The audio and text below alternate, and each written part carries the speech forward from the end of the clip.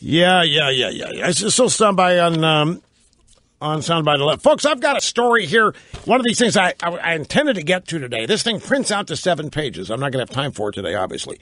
But it is about liberal college professors getting all ticked off at politically correct liberal students. The PC virus has so infected liberal students, they are turning in liberal professors for violating it.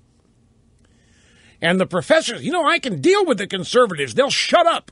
They'll slink away. I can deal with them. But these little liberal students are giving us all kinds of problems here. You've got to hear this. I will have this tomorrow on Open Line Friday -1, which is Thursday. I want you to hear Brit Hume.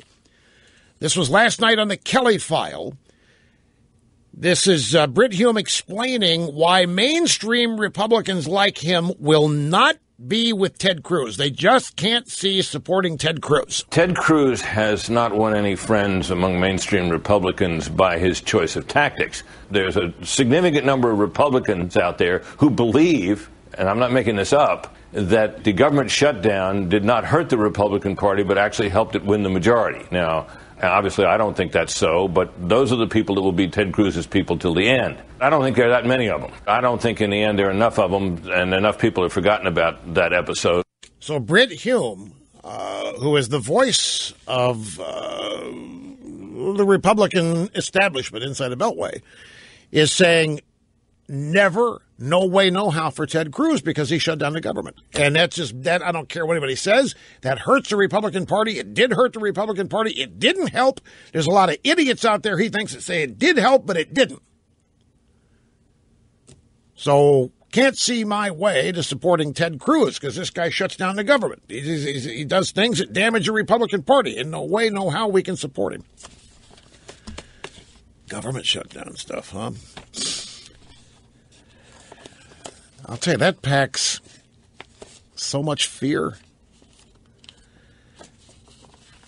I don't have time to get into much analysis. I just wanted you to hear that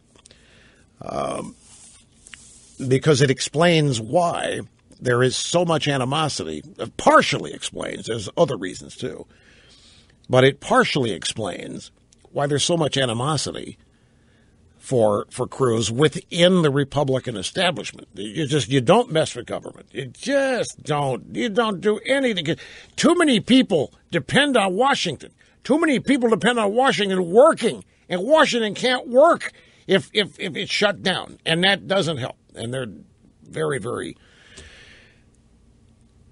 worried about that. Anyway, I have to take a break here, folks. Simply not enough time to delve further, but there's always tomorrow, so sit tight. We'll be back here.